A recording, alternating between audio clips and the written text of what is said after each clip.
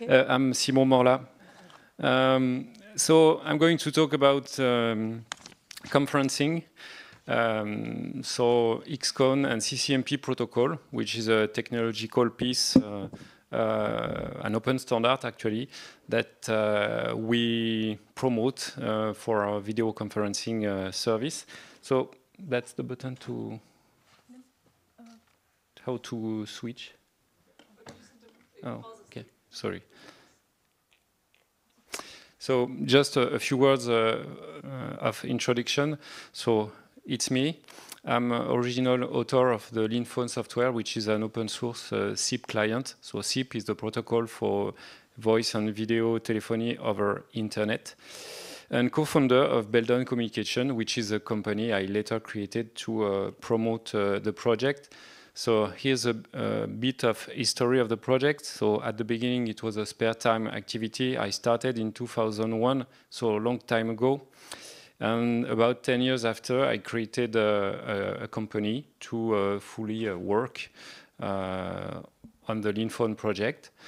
So the company grew rapidly at the beginning of the 2010s thanks to smartphones, which is actually a very good device to make internet calls. We later extend our product portfolio by launching server products that we call FlexiSIP. On 2018, we added group chat feature, still based on SIP protocol, with an end-to-end encryption protocol. And then later on, added post-quantum, I mean, end-to-end encryption robust to quantum computers attacks. And we started with an audio and video conference service in 2022, still based over SIP protocol. And nowadays, we are working hard in releasing a 6.0 version of the LeanPhone software with brand new interface. So here's the plan. I'm going to explain the basics about what is XCON and CCMP protocol, what are its features and benefits. And lastly, I will say you a few words about how we integrate it in our products. So, understanding CCMP. So all these are IETF initiative. Anybody, every one of you knows what is IETF? Not sure for everyone. IETF is the informal organization that actually created all the standards for the internet. I would say all, maybe 99%. I don't know exactly. DNS, email, IPv4, IPv6, HTTP, TLS, almost everything that we use every day with internet was drafted and standardized at IETF. So in the early 2010, some people think about what could be an ideal centralized conferencing service with voice, audio, video, and chat. And they wrote an RFC that they called XCON that describes such a framework for an ideal centralized video conferencing with prerequisite on, let's say, prerequisite. And they later proposed a protocol that they called Centralized Conferencing Manipulation Protocol, which is a technology-agnostic protocol to control conferencing service. So this protocol is based on an XML data model to represent what a conference object can be, which is another RFC. So this big picture is for you to understand what the scope of CCMP is.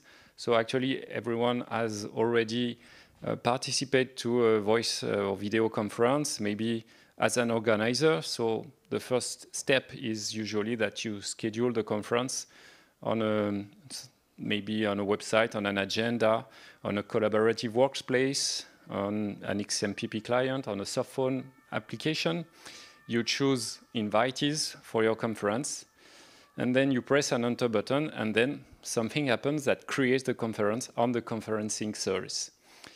And then the second step is when you participate to the conference, and then there are other protocols that will allow you to join with voice and video. So it can be SIP, it can be other legacy PSTN protocols, a proprietary signaling protocol using WebRTC running inside the web browser, an XMPP client. So basically we have multiple ways to schedule a conference and multiple type of access method for the conferencing service. Such conferencing service may offer multiple of them, or maybe one or few of them. So the main characteristic of this CCMP protocol is, so it's XML based. We are in the 2010, carried over HTTPS with a REST semantic. And one of its main interest is that it is a technology agnostic in terms of conferencing access method. So what are the features and benefits? Basically, what you can do with CCMP is create a conference on a conferencing service. So you specify user, invitees, date, time, duration, repetition. You specify an admission policy, for example, whether the organizer has to manually approve entry for people that join to the conference. There are actually many of parameters that are made possible by this protocol. And one specificity is that they thought about somewhat unusual conferencing feature that they call sidebar conference. So a sidebar conference, let's imagine you have a main conference with maybe 50 people, and then you want to create a second conference with a small set of people that can listen what is being discussed in the main conference, but they want to comment what is being discussed in the main conference. So what is being heard in the sidebar conference, of course, doesn't go in the main conference. So CCMP protocol propose semantics to realize such feature. And then, of course, you can retrieve as an organizer or as a user the list of all scheduled conference you are part of. So, as I said, the abstraction of conferencing technology is an essential feature of CCMP. So there can be several access protocols for the conference, like SIP, which is the one we use in Linphone, but others, XMPP, a signaling protocol custom-made associated with WebRTC. Just to give you a bit of background, we often compare SIP and WebRTC. Actually, that's quite different things. WebRTC is a W3C API and technology to basically send audio and video through the internet to one IP address to another IP address, but it doesn't care about when and where to send this video stream. That's the role of the signaling protocol. A user may use one or some of them at its convenience. So, their proposed solution relies on two new URI chains, one to refer to a conference object.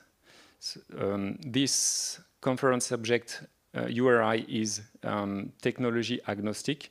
I mean that people that later join to the conference object by either using a SIP URI, a phone number, or an HTTPS link.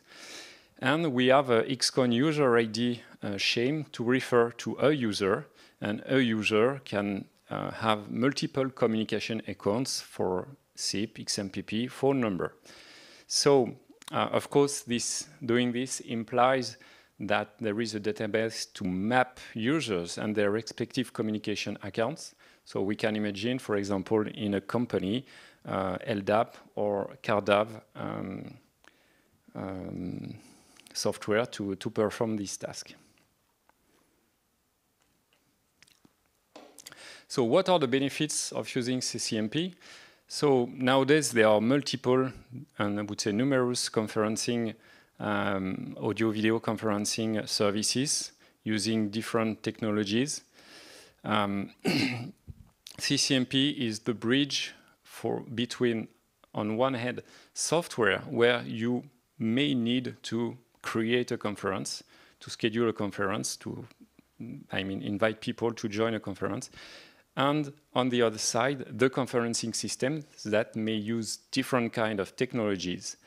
So thanks to this standardization effort, we can have a world where actually software and conferencing service can speak the same language. So it's a standardization of the interface with conferencing system with many benefits. Generic integration with collaboration tools, websites, or phone.